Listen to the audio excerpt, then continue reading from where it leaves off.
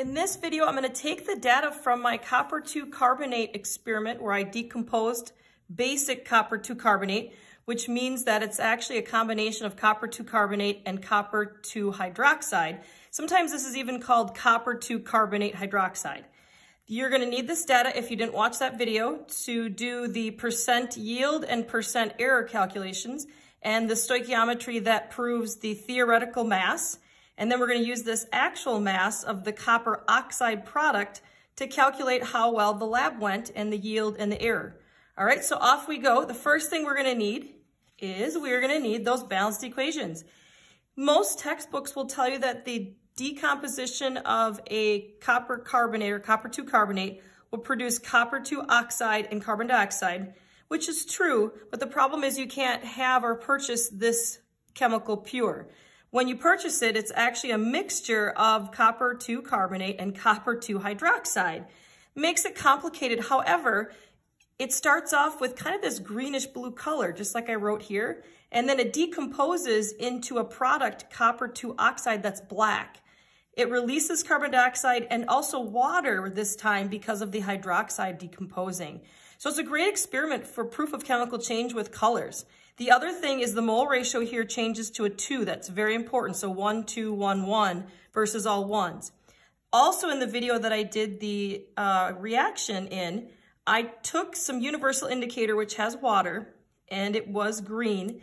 And I added it into the test tube and tested for carbon dioxide. And that proved I had carbonic acid because my universal indicator little Q-tip turned red. So that's the kind of the third reaction that I had in my video for the decomposition of copper 2 carbonate.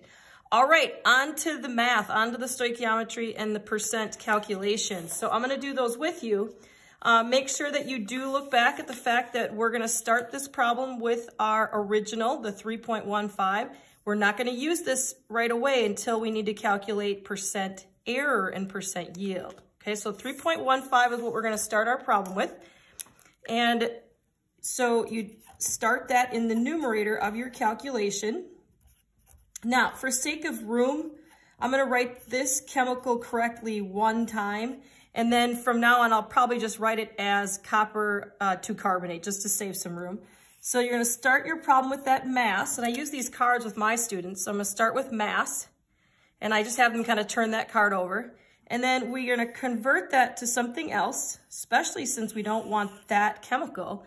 So this is where I'm gonna, do a little bit different. I'm gonna use molar mass next. I have my students use these, they can flip it around and that would be wrong because of it multiplying grams by grams. So the molar mass I'm gonna calculate would go in the denominator. I've already calculated it. These are the elements that I had to use to calculate it. So I already did this ahead of time to save us some time. And so this is that chemical right here. I should write that in the denominator, but to save room, I'm just gonna put CuCO3. And then per 1 mole of the CuCO3. Remember, I'm doing that to save some room. Then I wanna be able to convert from one chemical to another. Every stoichiometry problem involves going from moles to moles. I just say A to B.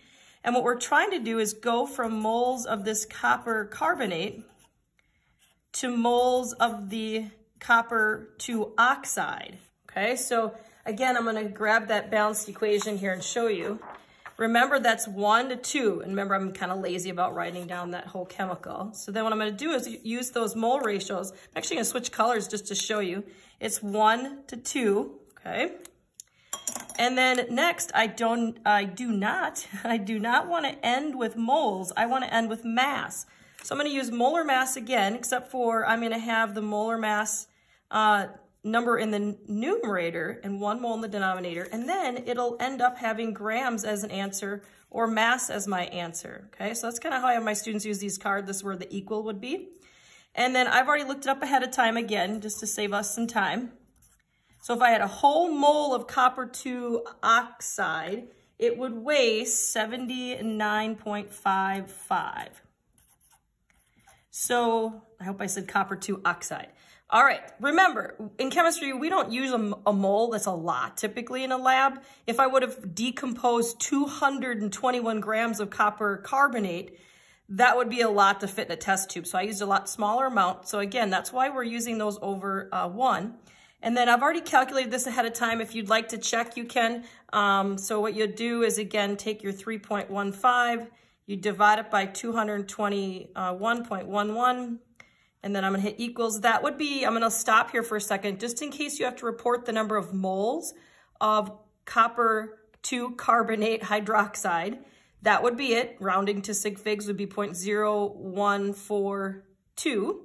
Then I'm going to multiply that by 2. So this answer right here is the number of moles of copper oxide. So that would be 0.0285 moles with significant figures.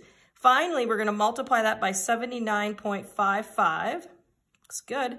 And I get and I'm only going to keep 3 sig figs, 2.27 grams that were theoretically possible. Keep in mind, look how much smaller the molar mass is for copper 2 oxide than that carbonate compound.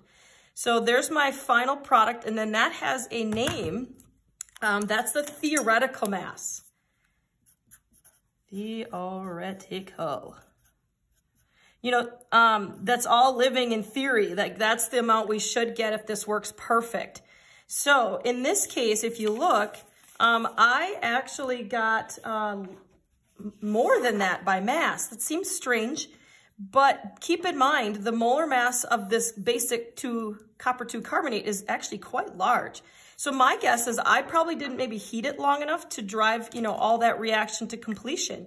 So here's the percent yield calculation. I have that actually defined here, this one.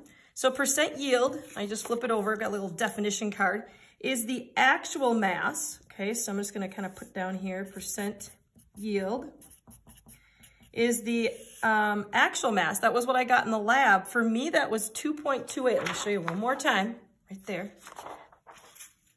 2.28 grams. And this label should be the same unit, same label. And then I should have gotten 2.27.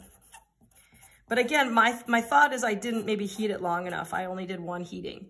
So if you divide those two, I won't show you in the calculator, hopefully you can do that on your own, you get 100.4 something, but with significant figures, I can keep just 100 with a decimal point to keep it to 3. So, you know, in the end, I actually didn't do that bad with that lab. All right, next thing would be error. If you take these two and add them together, percent error plus percent yield should equal about 100%. So whatever your, you know, glass half empty or glass half full is how I describe it to my students. So percent error, I'm gonna write that calculation down here, is you take the theoretical, that's the 2.27, and this is one of those times where that mass is smaller than what I actually got, but that's because my reaction probably didn't go to completion. It's hard to do. And then divided by 2.27. And if you check the error here, and because of it being so small, and then keeping 3 sig figs, there's my error, okay? So, you know, way up here, if I carried that out farther, but that's 4 sig figs, and then more than that would have been way too many.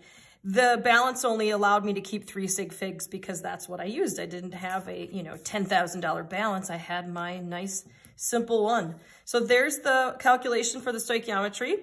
There's the percent yield. There's the percent errors.